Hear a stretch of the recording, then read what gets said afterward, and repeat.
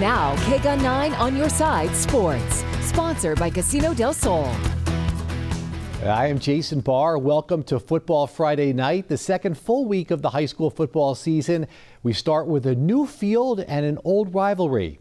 Douglas High School has installed new synthetic turf coming up here just in time for its heated rivalry against Bisbee. It is the annual battle for the Copper Pick. Here's a look at Armando De Lucas Stadium. The field comes from a company in Texas. That's who installed it. The $850,000 turf was paid for by a bond. It is a source of pride for Douglas. The best thing about having this field, first off, is support. You know, the support of our district admin, our school board.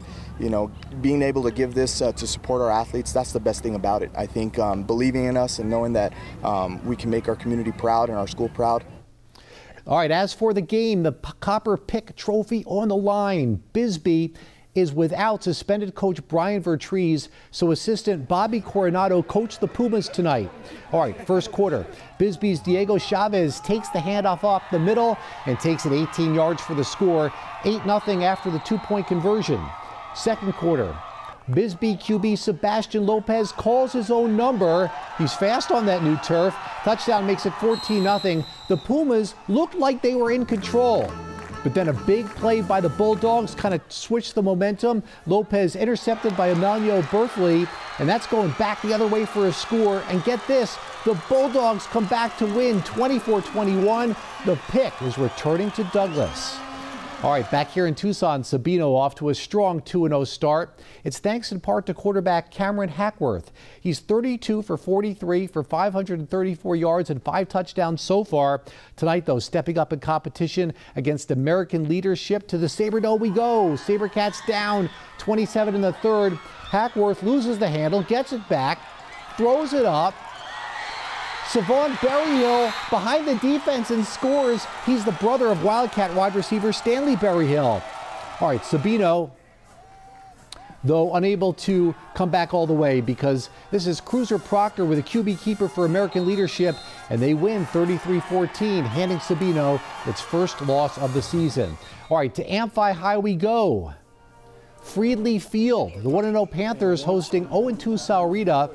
And after a Mustangs punt, it is Amphi with the ball in a big hole for Kiko Trejo.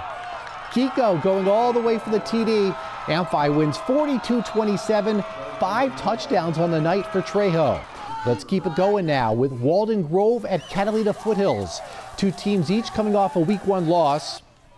Falcons quarterback Connor Smith with the keeper. And he is in there across the goal line for the Foothills. And they were trying to keep the momentum going and again going to the ground game. Xavier Norwood Ramirez in the middle there with another TD. Walden Grove, though, they are a good team. You know they get something going. Jason Stevens, he's found his man, and it's Duncan Hoover. Watch the run after the catch by Duncan Hoover. Duncan's going to go. This is a nice job. Walden Grove wins a wild one tonight. Final score 28-27. The Red Wolves pull this one out.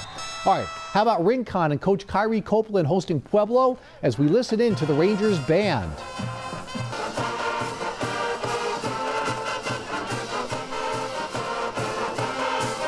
Very nice. Rincon down 6-0 in the second quarter.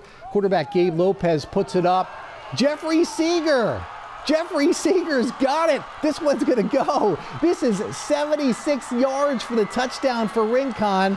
I'm afraid it was their only highlight. Pueblo took control after that, and the Warriors go on to win. Final score 44-8 over Rincon.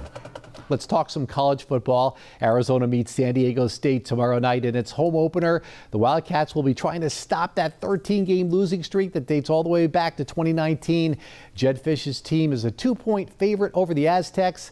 So it's the 0-1 Wildcats kicking off against 1-0 San Diego State at 7 o'clock p.m. The game is on the Pac-12 network. Steve Kerr is an honorary captain. He's also in town for the Lute Olson Memorial, which is going to take place Sunday at McKell Center. Heidi and Pat, Arizona's going to win tomorrow. I'm saying by 3 over San Diego State. I think the losing streak ends tomorrow night at Arizona State. I back you up on that. That's my prediction as well.